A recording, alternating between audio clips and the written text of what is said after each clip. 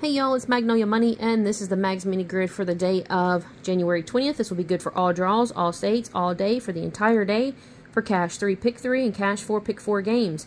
Feel free to use this as a guide in relations to your other workouts that you may have.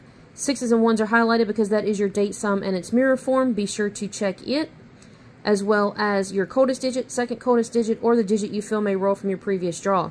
Using all of those as clues, you can help determine which area to start at on this board, as well as if you find your previous hit number on here, either as a base form or as a mirrored form, you can also use that as a guiding point for where your next hit will come from. Be sure to hit the subscribe button, hit the like button. You can feel free to share with a friend, a group, or what have you with this video.